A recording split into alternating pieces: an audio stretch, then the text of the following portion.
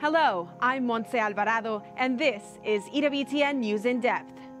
Promoting religious freedom for all, from Native Americans trying to protect their sacred land to Catholic medical professionals faced with providing treatment in conflict with their religious beliefs.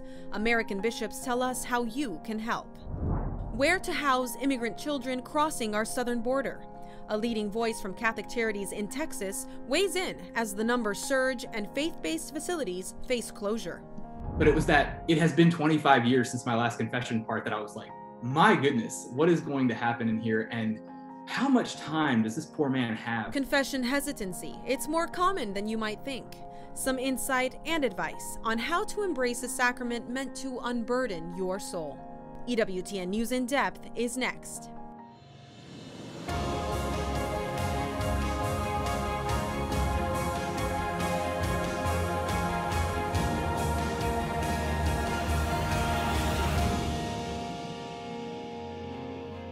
Welcome to EWTN News in Depth. We begin with a call from American bishops for you to pray, reflect, and act. The United States Conference of Catholic Bishops has designated 8 days, June 22nd through June 29th, as Religious Freedom Week. Your support begins with prayer. Religious freedom, right, is a core value of the founding of our beloved country. Cardinal Timothy Dolan, chairman of the Committee for Religious Liberty at the USCCB, reminds the faithful that our First Amendment right allows Catholics to live out their faith in public and to serve the good of all. And it's not a coincidence that we observe this celebration as we approach Independence Day, the 4th of July.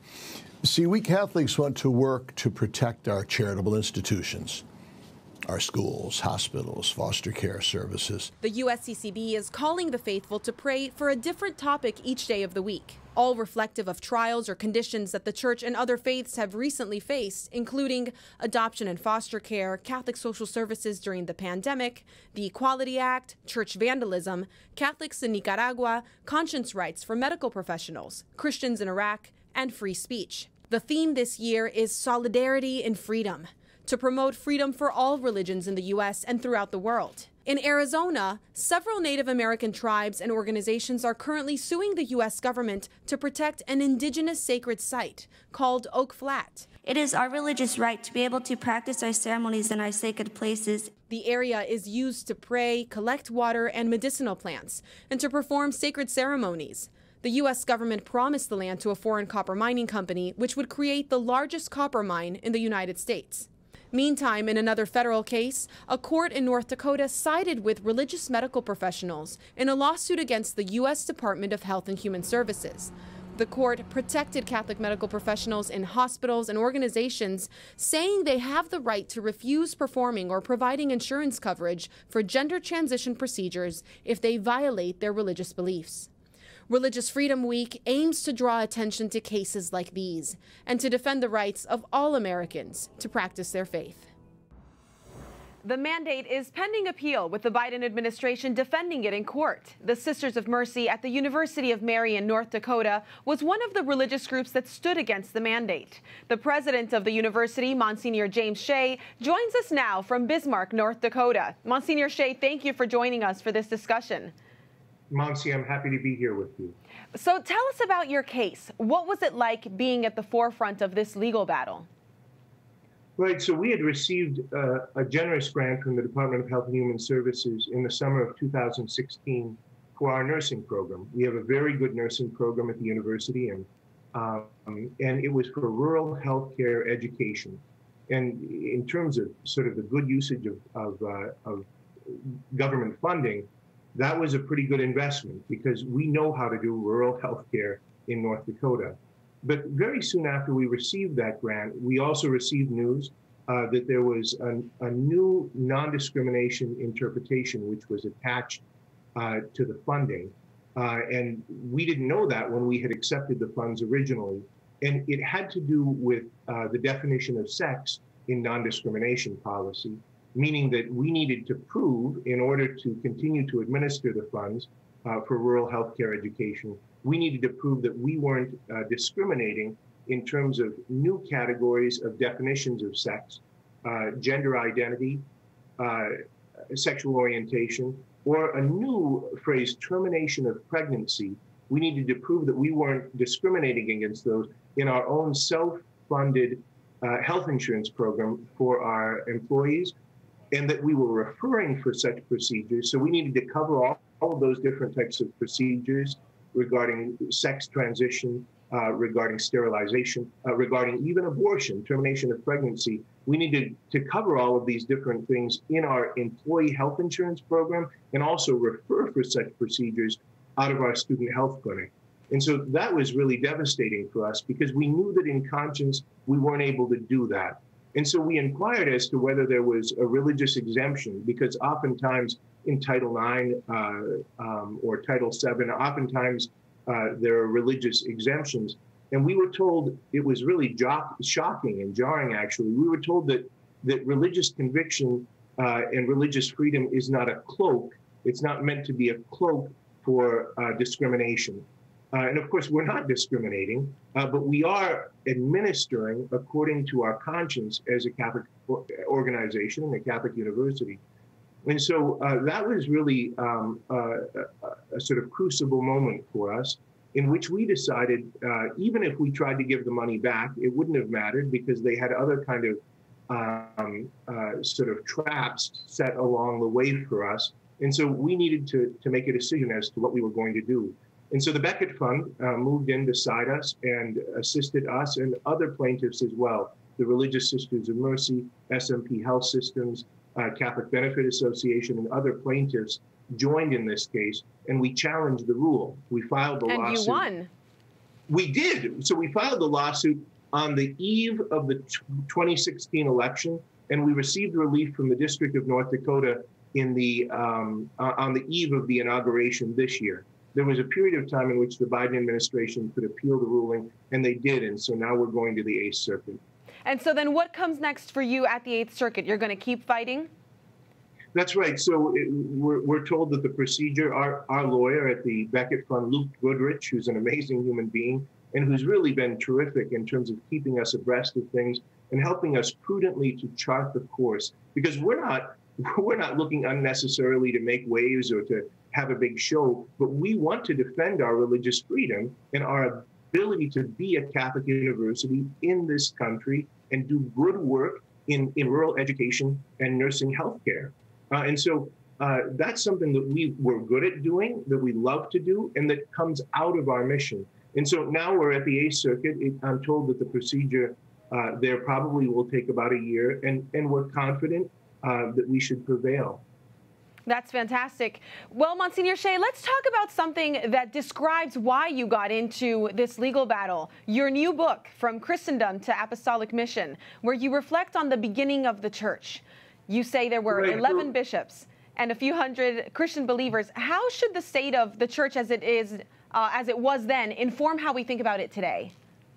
Right. So this small book, it's really an essay which was published last year by the University of Mary, From Christendom to Apostolic Mission, is built upon the premise that we find ourselves in a new apostolic moment, that the Christendom age, the time in which sort of the cultural mindset of the society was informed by the gospel, that age has passed, and we find ourselves in a new apostolic age. This really is at the basis of the new evangelization that Pope St. John Paul II and Benedict XVI and Pope Francis have talked about.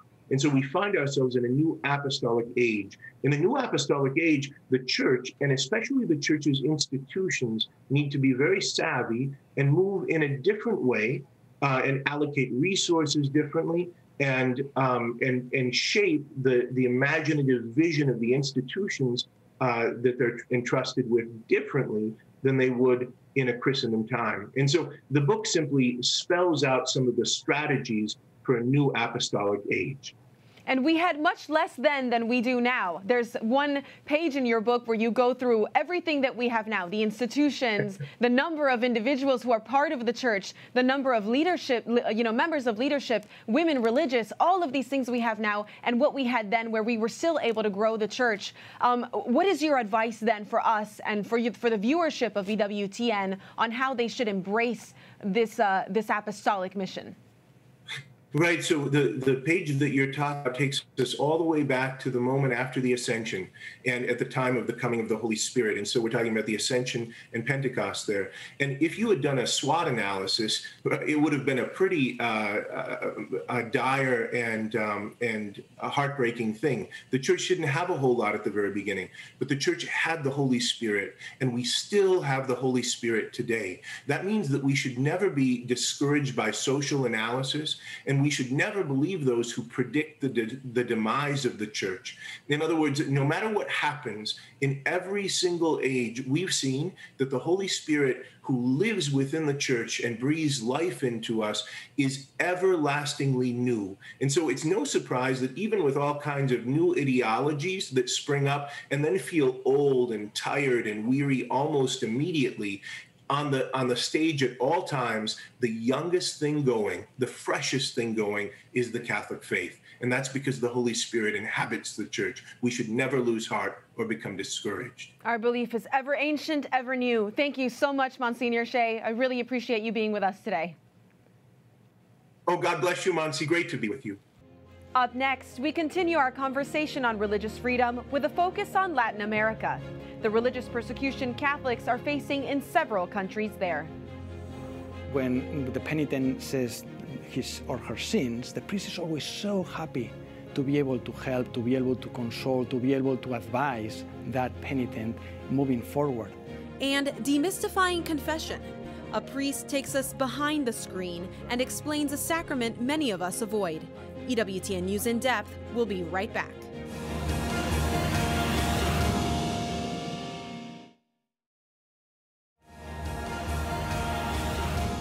And we also want to pray for our fellow Christians in places like Nicaragua, Nigeria, and Iraq, who face aggressive persecution. Cardinal Dolan asked Catholics to pray for Nicaraguans suffering from religious persecution during the USCCB's Religious Freedom Week. Welcome back to EWTN News in Depth. Tensions are high in Nicaragua as President Daniel Ortega's authoritarian government continues to crack down on opposition heading into elections. A fifth presidential hopeful was arrested this week. Catholic clergy calling on Nicaraguans to be courageous and work for peace. Catholics make up nearly half the population, and the U.S. Commission on International Religious Freedom says they have been targeted for giving aid to pro-democracy demonstrators. Their report says security forces have been blamed for surrounding Catholic churches during Mass, throwing projectiles at churches, mobs physically assaulting parishioners in church, and clergy receiving death threats. Those threats forced Rome to recall Bishop Silvio José Baez of Managua, who was assaulted with other clergy while trying to shield demonstrators. We turn to Andrea Leal Strench, the executive director of the Inaltum program, an educational institute that works to present the relevance of the teachings of the church to both public and private sectors, and Alejandro Williams Becker, a professor at Universidad Austral and executive director of the Interreligious Dialogue Institute in Argentina. Thank you both for joining us today. Andrea, what can you tell us about the situation in Nicaragua after 3 years of unrest? Is this a typical role for the Catholic Church in offering protection from the government for pro-democracy efforts? Thank you, Monson. Thank you for having me on. Yes, of course, the Catholic Church currently is trying to support a pro-democracy environment in Nicaragua. Originally, the Catholic Church was called to actually mediate between the government and protesters. Once the government turned violent, the Catholic Church stepped up to protect those who were physically hurt. And this is not all. The Catholic Church is suffering an all-encompassing persecution. This means that administrative measures are being implemented against the church, of course, keeping the church from being able to perform its ministry. These measures include asking gas and electric companies to stop providing services to churches, rejecting visas to priests. Of course, the church needs the support and international support to continue defending democracy in Nicaragua. Alejandro, what about the situation in Nicaragua for you? What are your thoughts on that? Thank you for inviting me. Yes, I think that we have to learn from past experiences, and we have to learn also from what's going on in Nicaragua for the future prospects of peace in other countries in which democracy is in threat in Latin America, because the involvement of the church in these peace-building efforts puts bishops, priests, and lay people in the risk of getting targeted as enemies of these regimes. So I think that it's a very delicate situation, and the community should be there condemning the attacks and supporting the Catholic Church in Nicaragua. Andrea, what about the situation in Chile? Can you give us an update on COVID and worship restrictions, which are also pro-democracy issues? Of course. What we have to understand is that Nicaragua is not alone in suffering religious persecution. Other countries, like you mentioned, in Chile in the area, face administrative burdens. And in the wake of COVID-19, there have been many unfair restrictions implemented against churches. For example, in the city of Los Angeles, many churches were forced to close arbitrarily and unjustly. Currently, and thankfully, the Supreme Court ruled that it was unconstitutional to imprison 2 pastors who wanted to continue celebrating services. And so the situation in the U.S. compared to the situation in Latin America seems similar, with a little bit of progress here at home. Alejandro, you're in Argentina. What is the religious freedom situation there related to COVID? Well, there has been a lot of abuses from the government in forbidding masses, in kind of unconstitutional restrictions, even forbidding people to touch the images in the church. So I think that there's a very bad precedents from this quarantine for the future of religious liberty. And of course, we are very aware of the situation of the Paves case from Chile, that it had a negative opinion on the Inter-American Human Rights Commission, and it's going to the Human Rights Court, and it would be a very bad precedent for religious freedom and the freedom to teach in religious institutions in our countries too. So. Right. The Paves case is one we're going to be watching closely and talking to our audience about, where we're dealing with church autonomy issues, the right of churches to hire and fire their own individuals who are teaching religion to the faithful. With the recent legalization of abortion, are you seeing religious freedom conflicts arise from that as well? Yes, of course. There is a very big threat towards conscientious objection here in Argentina. They are trying to force the law to pursue doctors who refuse to perform abortions, and of course they are counting with the ratification of the Covenant of Belén do Pará in order to have more arguments there. So we are in a kind of a very difficult situation with a lot of persecution to medicals and to also Catholic establishments. And so you're not seeing any religious exemptions from those mandates? Apparently they are regarded, of course, they are supported by human rights covenants, by our constitution, but they are trying to work out the situation to force the professionals to perform abortions, even trespassing conscientious objections clauses. So that's problematic. Andrea, what about COVID restrictions in Mexico? Is our neighbor to the south any different from Chile and Argentina? Well, actually, no. Mexico has struggled as well with unfair COVID restrictions. For example, in Tijuana, which is a border city with the U.S., there was a point where churches were completely closed, but theaters and movie cinemas were operating at 30% capacity. Most of these restrictions were fought through the press and public opinion, but not in the courts, as has been the case in the U.S. Right now, what's important is to build the legal framework that protects religious rights. So these unfair measures in the future can be fought in the courts as well. And what kind of protections exist in Mexico? Are there constitutional protections there, or have there been amendments to the laws recently that protect religious freedom? Of course, the Mexican Constitution protects religious freedom, and we must guarantee that this is in practice actually implemented. Of course, at a state level, constitutions as well protect religious freedom, but it is hard when the public is not used to having to fight these challenges in courts. Andrea and Alejandro, my last question for both of you. Andrea, starting with you, in a recent article, you mentioned that secularization has a role to play in the issues of religious liberty in Latin America. Can you expand on that? Of course. Latin America is usually seen as a region that is predominantly Catholic, predominantly a religious region. But unfortunately, that is no longer the case. An increasing wave of secularization has changed church affiliation numbers, and more important than that, it has changed the number of people who actually consider religion to be an important part of their lives.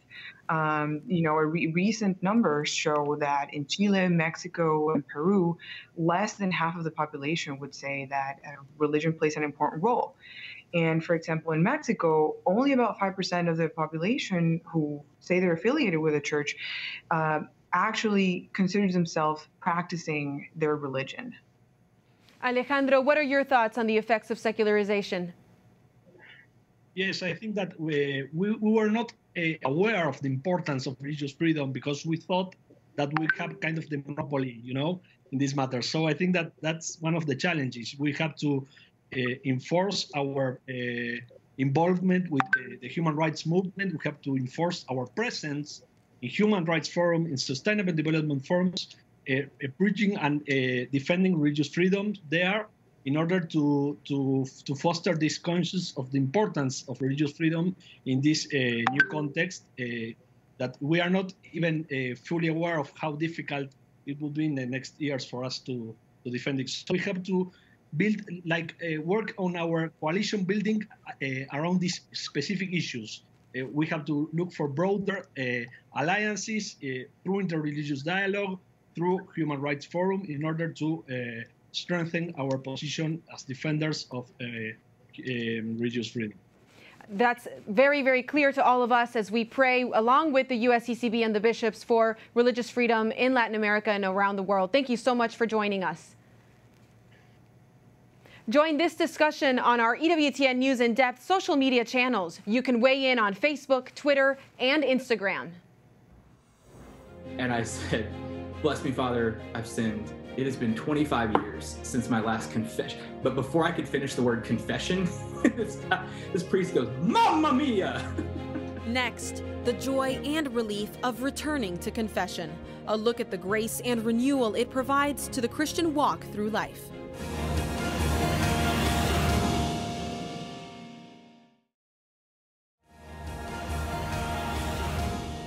Of the 7 sacraments of the Catholic Church, confession is one many find intimidating. Some parishioners avoid going for years. In this Catholic Life Report, Mark Irons spoke with several Catholics about their journey to the confessional and the grace they say they're now receiving. It had been a quarter of a century since Charles Davidson went to confession. What do you say after 25 years? He was baptized in the Catholic Church but fell away from the faith. Eventually, Davidson returned and marked the occasion by making a confession. During a work trip in Paris, he stopped at the Cathedral of Notre Dame. He felt intimidated but knew he should go. I felt the love of Jesus pouring out onto me. There was never a moment that intimidation was founded. Confession isn't just for those who have been away for years. Father Daniel Gee in the Diocese of Arlington, Virginia, says everyone is in need of the grace offered through the sacrament. If you want to be perfect as God the Father is perfect, you need your soul to be perfectly cleansed. And in order to keep your soul cleansed, you need the sacramental grace of confession. At St. Rita's Parish, confessions are heard every day. On a very human level, if something is rarely available, I'm going to naturally think it's probably not that important. If something is available all the time and is emphasized in the preaching and in the teaching and in the practice, then I'm going to consider it as something that is important. The Catechism of the Catholic Church states, "Those who approach the sacrament of penance obtain pardon from God's mercy for the offense committed against him, and are at the same time reconciled with the Church, which they have wounded by their sins, and which by charity, by example, and by prayer labors for their conversion." I think the Sacrament of Confession is such a great place of renewal, where I go to kind of find peace and to begin again every time I fall down. That wasn't always how Krista Kyle felt about confession. A graduate student, Kyle says there was a time when she avoided it for over a year. During that time, this is how she felt. A lot of just defeat, thinking I have fallen so many times. What's the kind of like that voice of what's the point in trying? Like, I'm just going to fall again. Father Guy says having those thoughts or any other reservations shouldn't prevent seeking forgiveness, even if just walking into the confessional may seem challenging. No reason for fear whatsoever. He's reminding Catholics everything said is confidential, and confessing behind a screen is an option. And we can't see you, and we don't want to see you, and we don't care who you are at all. We just want to forgive your sins. Teresa Gallagher, a wife and mother of 4 kids, has made the Sacrament of Penance a key part of her own spiritual life. She tries to go every couple weeks. I just feel like you're more aware of where you are in your Christian walk, your failures, your sins. So I say to people, it's been 6 months. I say, you know what, come back in 6 weeks. Come back in 4 weeks. And work that number back and just watch what happens to your soul. Everyone we spoke with shared how they felt upon leaving the confessional. There's still often times when I go to confessional, I walk out and I just feel the joy of being given that fresh start, that chance to start anew. It will inevitably advance your relationship with Christ. There's no substitute for the actual grace from the Sacrament of Confession. Mark Irons, EWTN News in depth. Confession is often misunderstood by Catholics. Some of us have forgotten how, and others never learned. But it's an important sacrament in which we turn to God for forgiveness for our sins, which He is eager to give. To help us dispel the misconceptions about confession, we're joined now by Father Charles Trujillos, Director of the Catholic Information Center here in Washington, D.C. Father Charles, thank you so much for joining us. Thank you very much. Let's start at the beginning. Why do we have the Sacrament of Confession? Well, that's a good question, because for many, many centuries, we didn't have the Sacrament of Confession before Christ, right? So Jesus came and gave us a path, a way so that we could be sure of our forgiveness from God. Up until Jesus, people didn't have other means than elevating their souls to God. And also through the people of Israel, right, we have so many ways of offering sacrifices. But with Jesus, He gives us a secure and clear way for us to ask for forgiveness for all our sins, because we are all sinners every day. So then why the sacrament? Why don't we just ask for forgiveness right now? We should. We should always be asking for forgiveness through our contrition, through our asking God to forgive us, and through our detestation of sin, an aversion of sin. That is what contrition is. We should always be asking God to forgive us for what we do always. But at the same time, Jesus, for us to have, again, a very tangible way of asking Him for forgiveness and knowing and recognizing that we have been forgiven, He established this sacrament in which the priest absolves the penitent. And don't forget that the priest at that moment is Christ Himself, right? Is Christ through the priest. He acts in the person of Christ. So the sacrament is a great way for us to unburden ourselves and be sure that we have been forgiven.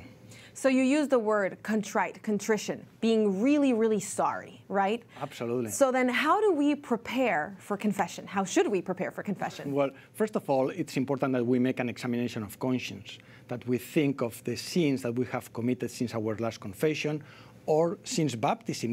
If this is our first confession. Sometimes people have fallen away from going to confession, or it's been a long time, maybe many years.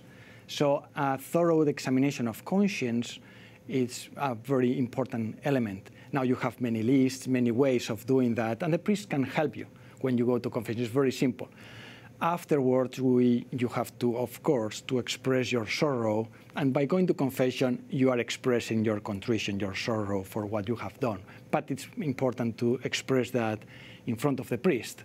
And then once you're in the confessional, which is a very beautiful place, because it's where the grace of Christ is going to come into our souls to cleanse our sins, our soul, right? There, there is where you confess, where you declare you name your sins. Right. So we do our examination of conscience and we walk into the confessional, but before that, how do you prepare? Are there things you wear as a priest? How do you prepare for confession? Absolutely. So I try to be in a prayerful mode, right, and prayer, and also I wear always a stole, a purple stole, to signify the contrition and the sorrow and the greatness of the sacrament is going to happen at that moment. Sometimes I also wear an alb. And so that's kind of the way of the priest in preparing himself for the sacrament. So then what does confession actually consist of? We're all ready to go. I come in, I've done my examination of conscience, I'm in the confessional, and I say, "Bless me, Father, for I have sinned." And my last confession was, 3 weeks ago, God last willing. month. many years ago, these things happen. Right. So have no fear, because many years ago, there's no judgment there. You're just going to say whatever it is. Absolutely, and God always forgives and embraces. As the parable of the prodigal son, it's a beautiful story of forgiveness and repentance. Now, the priest, when the penitent says his or her sins, the priest is always so happy to be able to help, to be able to console, to be able to advise that penitent moving forward. So it's a great opportunity for us to unburden ourselves and also for the priest to help our brothers and sisters. And then we receive some sort of absolution. Yes. Right? After the penitent has expressed his or her contrition, the priest gives absolution, which are beautiful words in which the penitent understands that those sins have been forgiven. But before that, he has accepted the penance that the priest gives to the penitent. It can be a prayer, it can be an act of charity, it can be several things. But once the penitent has accepted the penance and the priest gives absolution, that person is completely free, and then he will or she will be able to accomplish that penance, that prayer or work of charity or whatever it is, or to be able to reestablish what has been hurt by his or her sins. For that grace. Yeah. And so this sacrament is so beautiful and so wonderful. Why isn't it more available at churches? That's a good question. So I remember becoming a priest, how the founder of Opus Dei, I am an Opus Dei priest, always told us as the new priests, to spend a lot of hours in the confessional. And sometimes you can be in the confessional and nobody comes.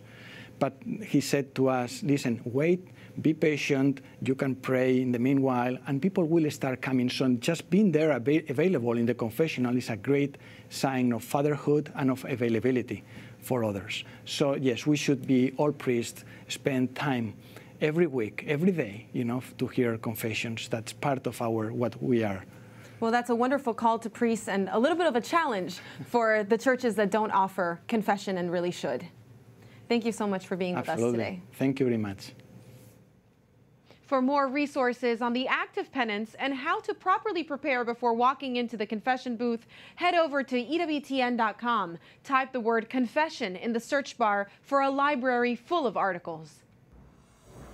For the reasons that I have discussed, I shall cast my vote against this flawed bill. From voting rights to infrastructure to a vice presidential trip to the southern border, top news from this week in review. Plus, a symbol of renewal of Jewish life. Decades after the Holocaust, the new post for a German rabbi when we come back.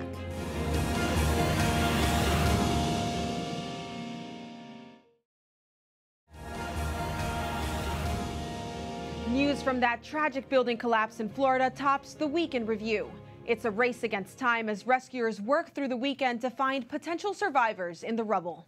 A large section of the 12-story condo building in Surfside, Florida, collapsed suddenly early Thursday morning as occupants slept. At least 4 people are confirmed dead, and more than 150 people are unaccounted for.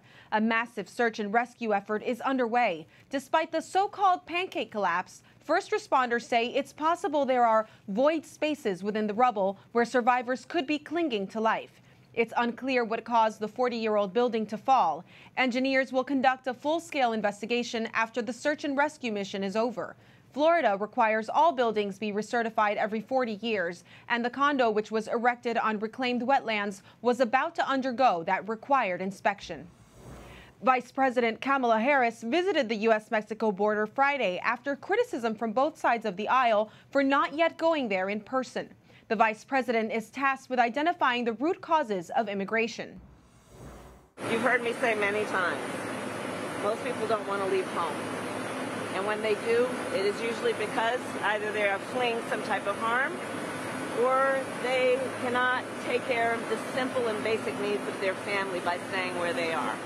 The vice president toured a migrant processing center in El Paso, Texas, and spoke with U.S. Customs and Border Patrol. Harris says her recent trips to Guatemala and Mexico laid the foundation of her visit to the U.S. border, noting that the United States is partnering with these countries to address the causes of mass migration and discourage migration to the U.S.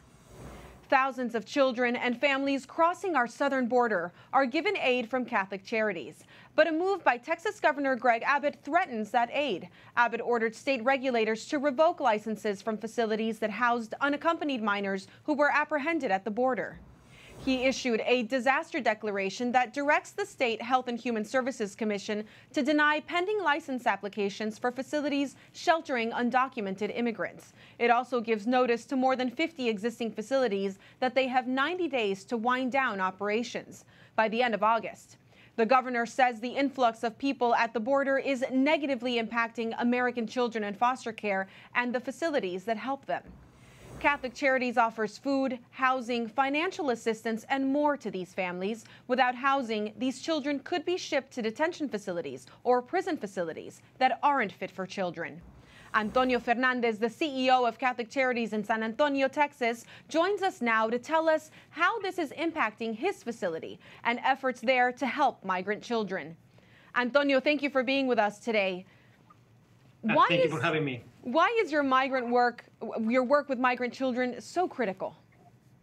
Well, it is critical for us because we see all these children coming to Texas and to the rest of the United States, and they have nothing. I mean, it's just amazing the strength they have in their spirit, because physically they're just like broken down. I mean, they've been traveling for weeks, most of them, and they get to the U.S., they're afraid, they have anxiety. So when we house them in our homes, it's a huge blessing for us, and actually is what we need to do as Christians, as Catholics. And how long are these children typically in your care? In our homes that we have done accompanied minors, they're around 45 days to 90 days. So it's just enough time for us to teach them a little bit of English, try to become self-sufficient, contacting with their family members in the other areas where they're going to go in the United States. So we'll try to do as much as we can in that short amount of time. And so then what's the goal of your efforts? Is it reunification? What does that look like? 100%. So 100% for us is reunification of these children with their parents, uncles, grandparents, godfathers, godmothers, anyone who is already in the United States legally. So these actually kids have a better life. And Antonio, you've been at Catholic Charities for a long time. Why does Catholic Charities get involved in this? Why is this part of your mission? No, so the reality is that for us, we in the Archdiocese of San Antonio, I'm sure all the other archdioceses, we actually believe in serving everybody. If a child is here in this place, I'm not going to ask, is the child hungry? I mean, is the child, documented or undocumented? I'm going to be asking, is the child hungry? Does he have a place to sleep? Does he have a shelter? So for us, it's truly like Matthew 25:35. We welcome the stranger, we feed the hungry, we clothe the naked. And I think that means so much to all of us at Catholic Charities, because we do this with respect and dignity and love for all these children. And to be honest with you, I mean, we never have a problem with these kids. So it's been a blessing for many, many years to provide for these kids. And when you say many, many years, how many years has Catholic Charities been involved in this work? Catholic Charities San Antonio has been doing this since 2013. And I know that other entities through the U.S., other faith-based companies, they may be doing that before. And with all of this time, what kind of representation does Catholic Charities have in terms of serving migrant children? Are they the only game in town? Are there other people who do this work? There's other companies who do it. But I think what makes us unique is the love that we have. I mean, we don't have a shelter. Our homes are called, one is Elizabeth Ann Sidon, as the first female saint here, and it's a home for moms who are pregnant, who have babies or toddlers. And the other one is St. Peter's and Joseph. So for us, this is not a shelter. This is a way of living. This is a way of people of treating kids with respect, with love, with dignity, and that makes us so unique. And even the facilities that we have are amazing. The kids have basketball courts to play if they want to, and at every single home we have a chapel so they can pray if they want to. And what does the government usually say about your services? Are you the gold standard? Well, they have defined our places as like really high standard, like a hotel for kids, which is not a hotel.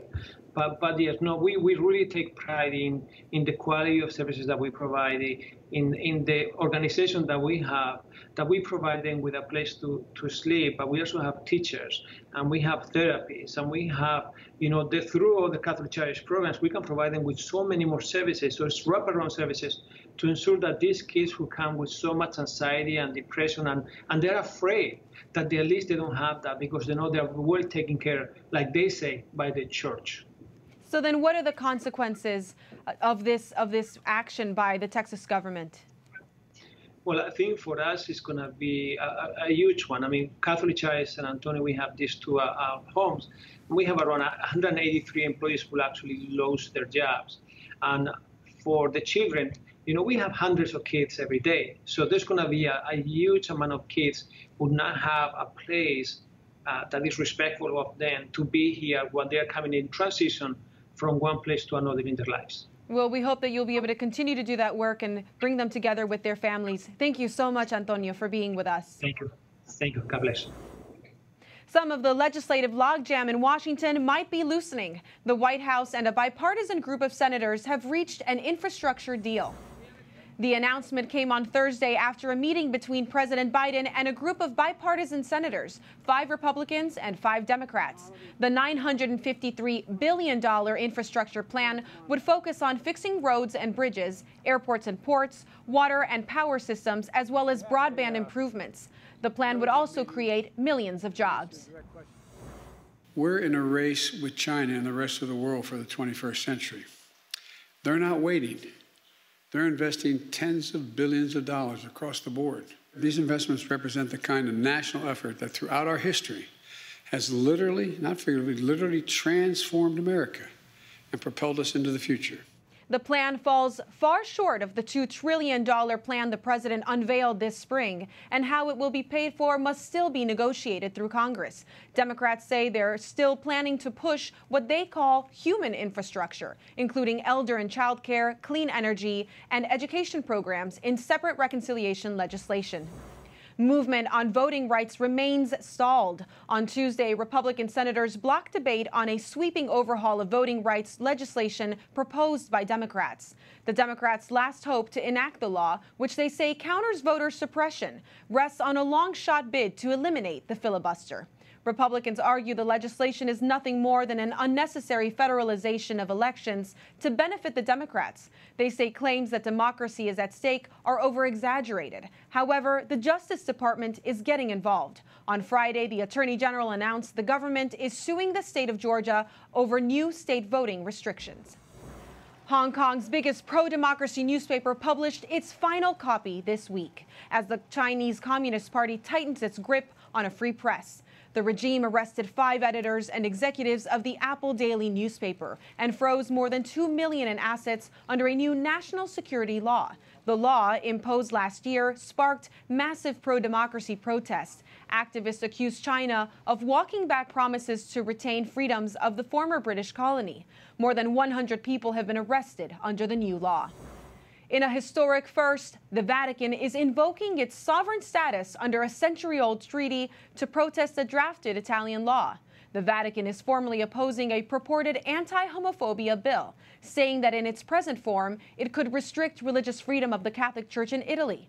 The measure could require private Catholic schools to adopt curriculum on gender theory or even criminalize the church in Italy for refusing to conduct same-sex unions. The legislation is under consideration in the Italian Senate. The new Archpriest of St. Peter's Basilica is clarifying the recent ban on celebrating individual masses there. Cardinal Mauro Gambetti this week said exceptions for individual masses may be allowed for some particular and legitimate needs, which could include masses said in the native tongue of pilgrim groups traveling to the Basilica. Ultimately, though, the Cardinal reminded Catholics the nature of Mass is to be communal and that concelebrated Masses remain the norm in St. Peter's. In March, the Secretariat of State posted a communication restricting the celebration of individual Masses at the Basilica's many side altars, which had sparked controversy as there was a long-standing tradition of Vatican priests celebrating their daily Masses in the morning. For the first time in more than a century, the German military inaugurated a rabbi as chaplain. During World War I, many Jews fought for Germany, and dozens of rabbis are known to have performed pastoral work in the military. But when the Nazis came to power in 1933, they excluded Jews from all public life, later murdering millions of Jews in the Holocaust. The German army already has Catholic and Lutheran chaplains, and there are plans to introduce Muslim religious counseling in the future as well. When we come back, we'll tell you about a scholarship program focused on persecuted Christians. I got a message that I should wear hijab or act in a particular way, or else I should leave the university. Persecuted Christians from crisis countries find support in a program designed to help strengthen their homelands. Hungary steps up after criticism about its tough immigration policies.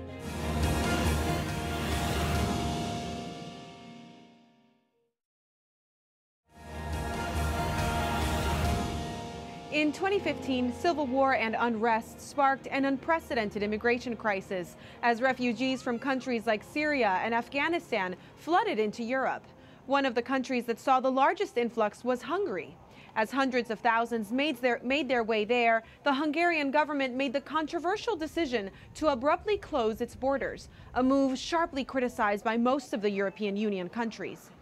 Hungary is largely a Christian country with historically Catholic traditions. Now, years later, a government program is in place focusing on helping persecuted Christians from countries in crisis. Domonkas Pule of EWTN Hungary reports. In 2017, the Hungarian government launched a scholarship program for Christian young people living in crisis regions of the world. The aim of the program is to enable young people to use the knowledge they gain here in Hungary and to bring it back to their own countries. Currently, 166 Christian students from crisis regions study at 14 Hungarian universities. These students come from the Middle East, Africa, and Asia. It's life-changing for me. Yeah. Iraqi Catholic student Rita Yova now is pursuing a master's degree in mechanical engineering in Budapest. She says that it was hard for her to be a Christian student in Iraq. I got a message that I should wear hijab or act in a particular way, or else I should leave the university. Rita says that her experience of studying in a Christian country has made her feel part of a strong global Catholic community. For minority, it's hard to get your simple rights, the rights that every human should have. In Europe, the program hasn't been without criticism, which has prompted the Hungarian state to clarify the purpose of the program and to make sure that it heads in a positive direction. How much time do you have? Tristan Azbey is the state secretary for the Aid of Persecuted Christians and the Hungary Helps program. Today, we live in a time when in the world there are 340 million people who are discriminated or threatened by genocidal attacks for their faith in Jesus Christ. Tristan Azbey says that the program is aimed to stop migration to Europe in the future by directly helping countries where the trouble is, regardless of ethnicity or religion, but prioritizing Christian population. The reconstruction of in the physical sense, but also the reconstruction of the fabric of the society. All the best. All the best. One postgraduate Catholic student doing just that is Kennedy Mutua from Kenya. He's finishing up a climate change degree in Hungary and says he's looking forward to implementing his new expertise at home. Actually, the reason as to why I'm so enthusiastic is because Europe is being viewed as their alma mater in terms of tackling with climate change. Kennedy says that he's thinking of Kenya 10 years from now and wants to help prevent his country from suffering because of climate change. Just like Kennedy, Edwin Waga is also a Kenyan postgraduate student in environmental science. He's a member of the Seventh-day Adventist Church, and when he returns home, he hopes to start an initiative for children living with disabilities in Kenya. This is something close to his heart, as he has a cousin who is deaf and blind. I feel I need to extend the hand of God into helping the less fortunate kids in my community. The witness of these students serve as an example to the Hungarian state, while critics blame Hungary for keeping their national borders closed from migrants and refugees. Our support for the Christians is explicit. Because we are a Christian country, we have this cultural connection. It's not only ideological, it's also humanitarian need. But we extend the solidarity of the Hungarian people to other groups as well. Tristan Asbay says that there's also a sister program in Hungary which is dedicated to all students from developing countries, regardless of their background and religion. This year, the neighboring Croatia followed the example of Hungary and established a twin scholarship program for Christian students from crisis countries as well. They agree with the Hungarians that Christians are the most persecuted group in the world, therefore they need extra support. From Budapest, Hungary, Domon Kospulai, EWTN News in depth. An exciting first-time report as EWTN just expanded and added an office in Hungary. Our thanks to the team for this very first EWTN Hungary television report.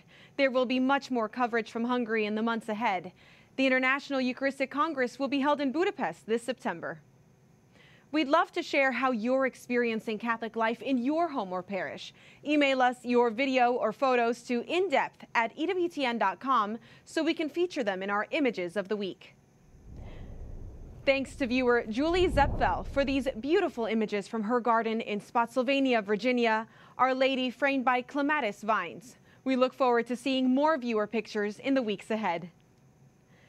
And that's a wrap on this edition of EWTN News in Depth. I'm Montse Alvarado. We'll continue the conversation same time next week. See you then.